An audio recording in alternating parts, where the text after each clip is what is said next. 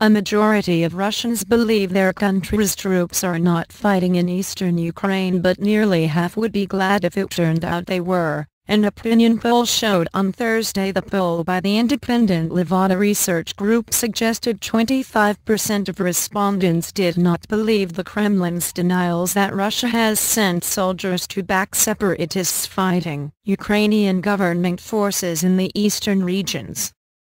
The survey of 1,600 people, carried out from Nov. 14-17, showed 53% did believe the Kremlin, although 45% would react positively if they found out their soldiers are fighting there.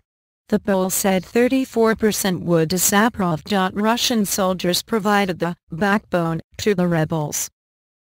Russia also initially denied having troops in the Crimea peninsula, which it annexed in March, until President Vladimir Putin acknowledged weeks later that they had been there.